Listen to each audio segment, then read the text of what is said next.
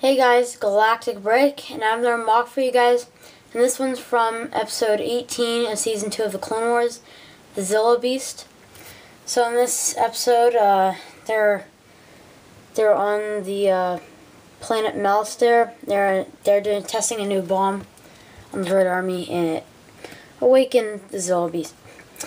So in this scene, they're walking on what they thought was ground, but it is the Zillo Beast.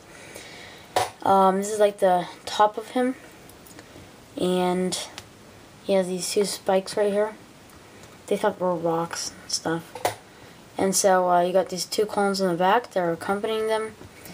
You got pawns right there. I know it's Commander Fox, but they don't have pawns, unfortunately. And he looks kind of similar. And then you got Mace Windu. And Mace Windu says, like, the famous line, "I've got a bad feeling about this," and suddenly the Zillo Beast was awakened. So that's about it, and that is my mock. So thank you for watching, and please watch my other videos, and rate, comment, and subscribe.